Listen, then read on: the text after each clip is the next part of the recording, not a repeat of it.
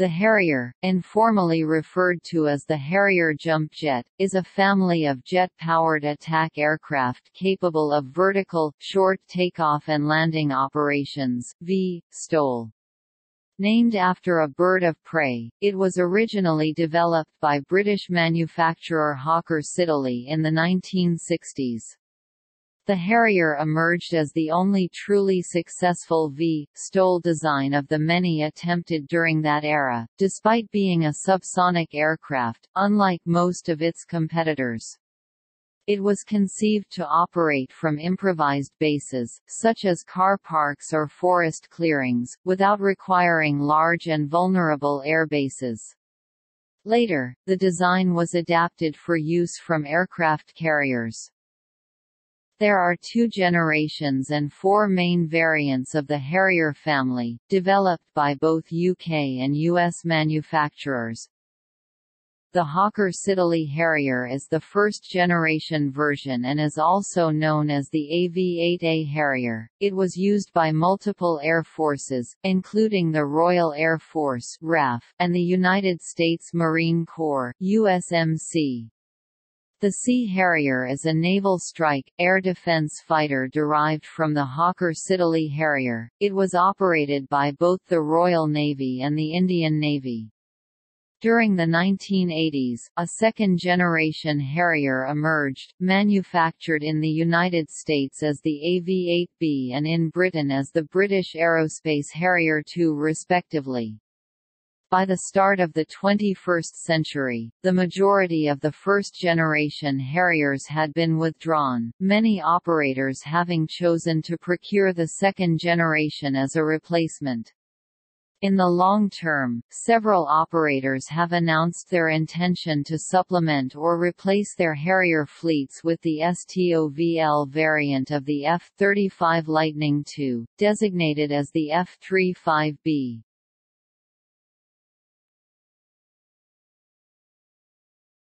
Topic: Development.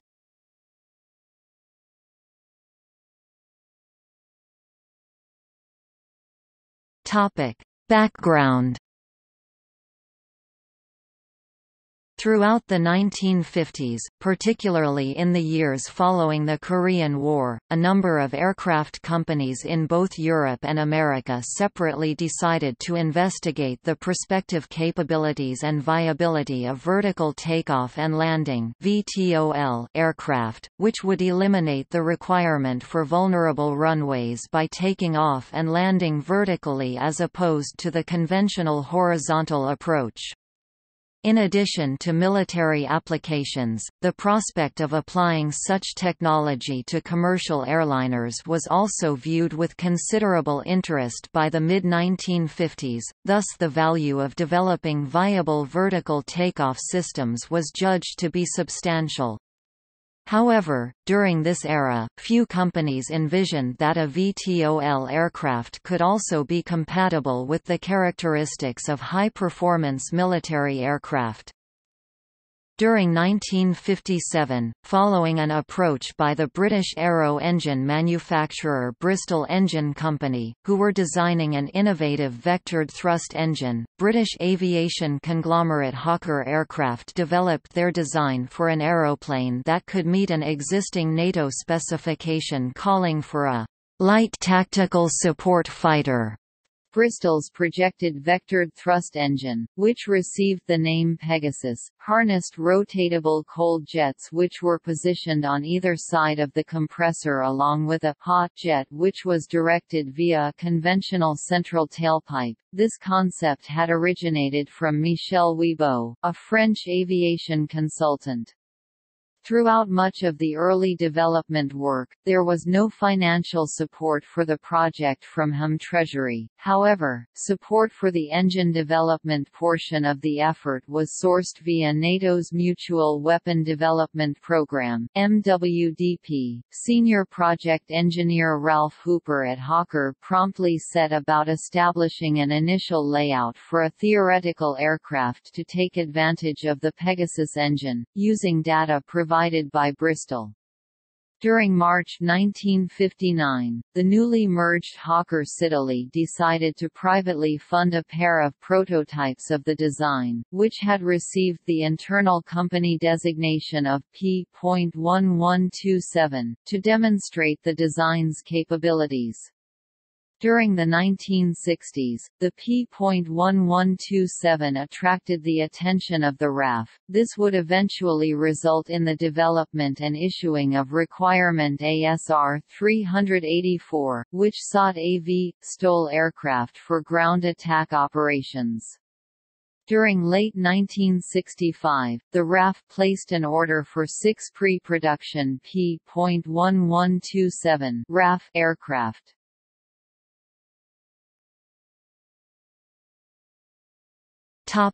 Requirements and emergence. Around the same time as the RAF's interest in the concept, NATO proceeded to develop their own specification, NBMR-3, which called for a vertical takeoff and landing (VTOL) aircraft. Specific requirements included the expectation for the performance of such an aircraft to be equivalent to the conventional McDonnell Douglas F-4 Phantom II fighter. Specifications called for a supersonic V/STOL strike fighter with a combat radius of 460 km (250 nmi), a cruise speed of Mach 0.92, and a dash speed of Mach 1.5. During the early 1960s, Hawker commenced work upon developing a supersonic version of the P.1127, designated as the P.1150, culminating in the abortive Hawker P.1154. NBMR.3 also attracted 10 other contenders, among which was P.1154's principal competitor, the Dassault Mirage IIIV. The P.1154 was ultimately selected to meet NBMR-3, however, this did not lead to orders being placed. On 6 December 1961, prior to the design being submitted to NATO, it was decided that the P.1154 would be developed with the requirements for use by both the Royal Air Force (RAF) and Royal Navy (RN). Following the cancellation of the NBMR-3 requirement, HSA focused all its attention on the British Joint Requirement. Accordingly, development of the type continued for some time. However, by October 1963, the Ministry of Aviation was concerned with the project's progress, and noted that the effort to combine a strike aircraft and a fighter in a single aircraft, and trying to fit that same airframe to both of the services, was unsound. On 2 February 1965, work on the P.1154 was cancelled by the new British government on grounds of cost at the point of prototype construction. Irrespective of work on the P.1154 program, development had continued on the subsonic P.1127 evaluation aircraft. A total of 9 aircraft, known as the Hawker Siddeley Kestrel, was ordered and manufactured for testing.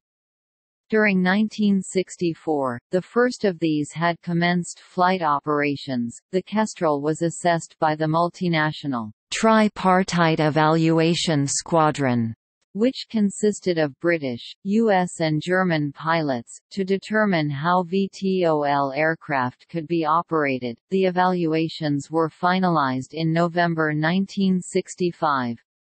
During 1966, following the cancellation of the P.1154, the RAF opted to proceed with ordering a modified derivative of the P.1127 Kestrel for service, which was designated as the Harrier GR.1.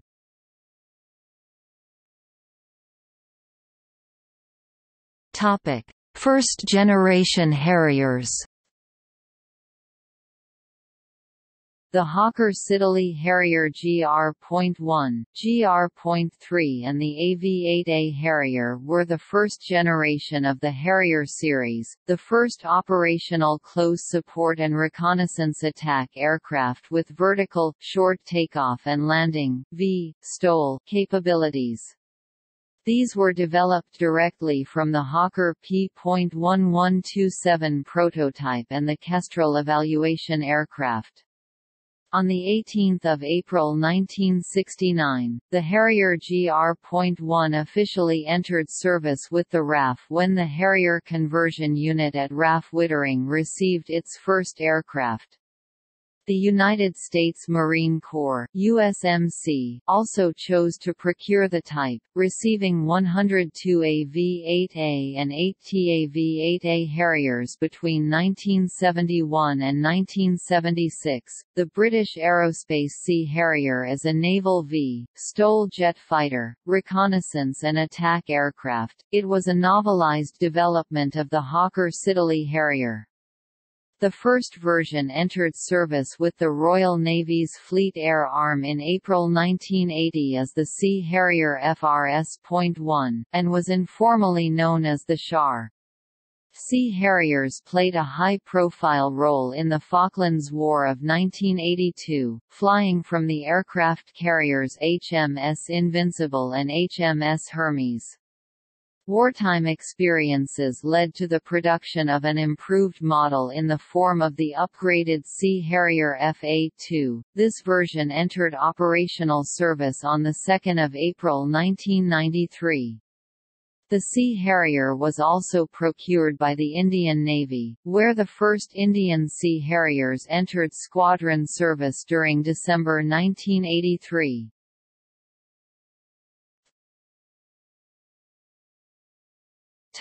Second-generation Harriers.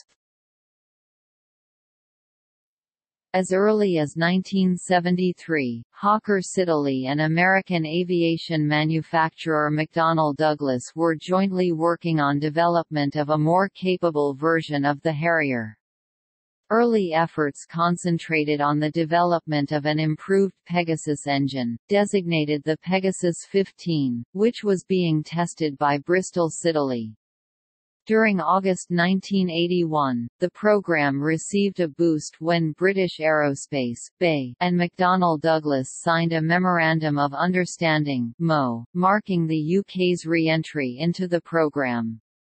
The Harrier was extensively redeveloped by McDonnell Douglas, and later joined by BAE, now parts of Boeing and BAE Systems, respectively, leading to the family of second-generation STOL jet multi-role aircraft. The American designation for this was the AV-8B Harrier II. On 12 December 1983, the first production AV-8B was delivered to the USMC. The AV-8B is primarily used for attack or multi-role tasks, typically operated from small aircraft carriers. The RAF also chose to procure the second generation of the British Aerospace-built, with McDonnell Douglas as subcontractor, Harrier II GR5, GR7, GR9, which entered service in the mid-1980s. This model was also operated by several different NATO countries, including Spain and Italy. In December 1989, the first RAF squadron to be equipped with the Harrier II was declared operational. The British Harrier II was used by the RAF and later by the Royal Navy up to 2010, at which point the Harrier II and the Joint Force Harrier Operational Unit was disbanded as a cost-saving measure. Between 1969 and 2003, 824 Harrier variants were delivered. While the manufacture of new Harriers concluded in 1997, the last remanufactured aircraft, Harrier II Plus configuration, was delivered in December 2003, ending the Harrier production line.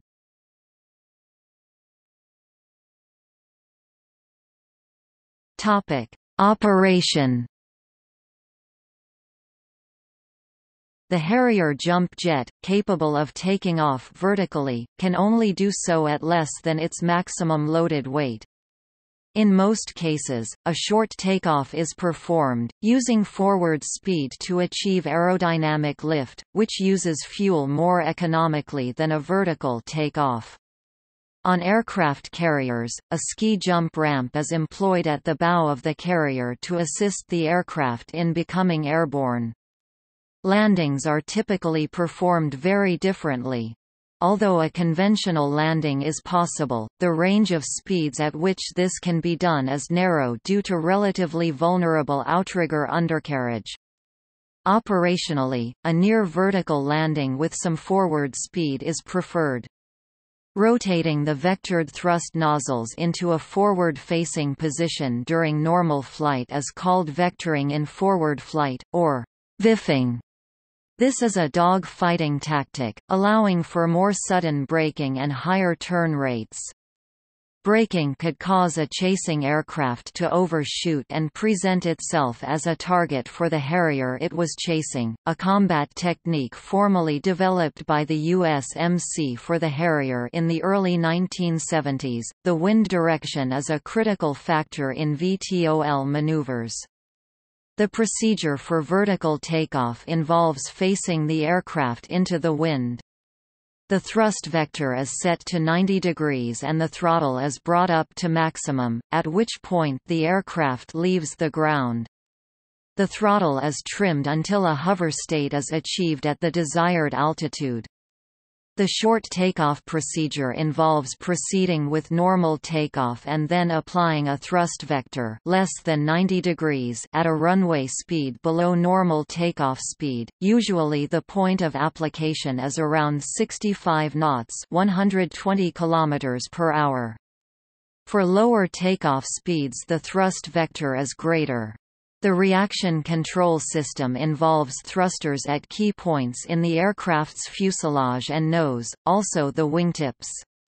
Thrust from the engine can be temporarily siphoned to control and correct the aircraft's pitch and roll during vertical flight. The Harrier has been described by pilots as unforgiving to fly. The aircraft is capable of both forward flight, where it behaves in the manner of a typical fixed-wing aircraft above its stall speed, as well as VTOL and STOL maneuvers, where the traditional lift and control surfaces are useless, requiring skills and technical knowledge usually associated with helicopters. Most services demand great aptitude and extensive training for Harrier pilots, as well as experience in piloting both types of aircraft. Trainee pilots are often drawn from highly experienced and skilled helicopter pilots. In addition to normal flight controls, the Harrier has a lever for controlling the direction of the 4 vectoring nozzles. It is viewed by senior RAF officers as a significant design success, that to enable and control the aircraft's vertical flight required only a single lever added in the cockpit. For horizontal flight, the nozzles are directed rearwards by shifting the lever to the forward position. For short or vertical takeoffs and landings, the lever is pulled back to point the nozzles downwards.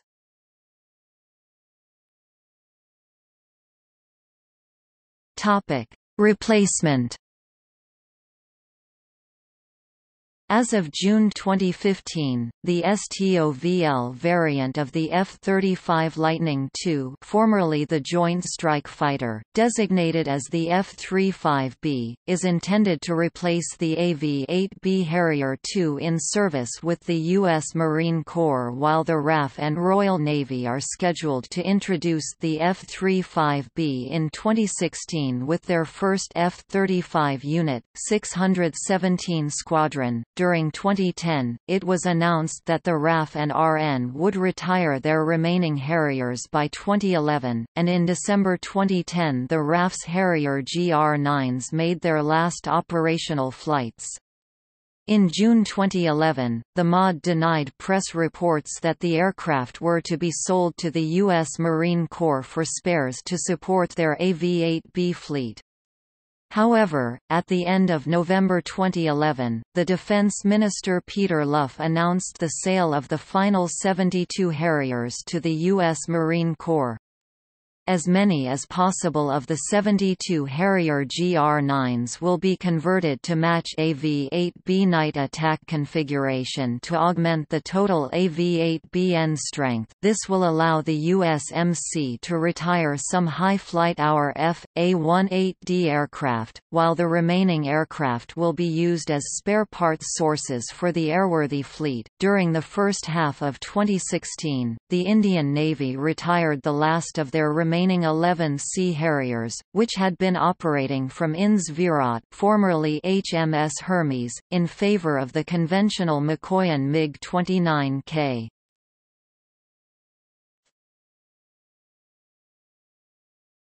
Topic: Variants. Hawker P.1127 1960. Kestrel FGA.1 1964. Harrier GR.1, 1A, 3/3 A. From 1966. Harrier T2 halves A, 4/4 A, 8, 52/60. From 1970. AV-8A, C, S Harrier Mk.50, 53/55, Matador. TAV-8A, S Harrier Mk.54, Matador. C Harrier FRS.1, FRS.51, F, A.2. From 1978. AV-8B Harrier 2, EAV-8B Matador 2, AV-8B Harrier 2 Night Attack, AV-8B Harrier 2 Plus. From 1983. TAV-8B Harrier 2, ETAV-8B Matador 2. Harrier GR.5, 5A, 7/7 A, 9/9 A. From 1985. Harrier T. 10/12. Topic: Operators. Indian Navy, former Italian Navy, Spanish Navy, Thailand Royal Thai Navy, former United Kingdom Royal Air Force, former Royal Navy, former United States Marine Corps. Topic: Specifications.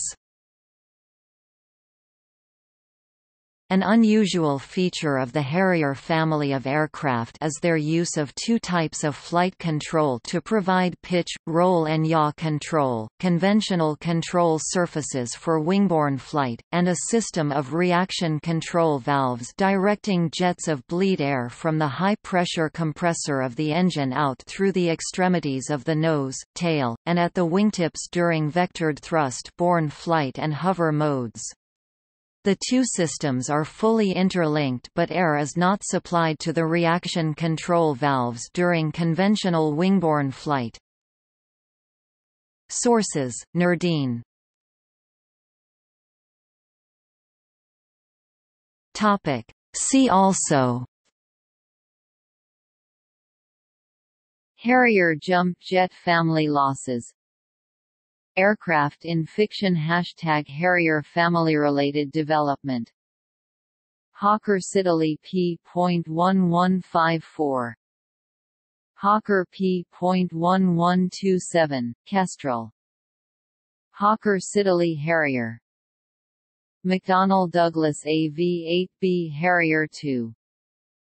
British Aerospace Harrier E aircraft of comparable role, configuration and era. Bell X-14. Hunting H.126. Rockwell XFV-12. Ryan XV-5 Vertifon. Short SC. 1. Yakovlev Yak-36. Yakovlev Yak-38. Related lists: List of VTOL aircraft, List of aircraft of the Fleet Air Arm, List of attack aircraft, List of fighter aircraft, List of aircraft of the Royal Air Force, List of military aircraft of the United States, List of Harrier Jump Jet family losses, List of active United States military aircraft, List of active United Kingdom military aircraft.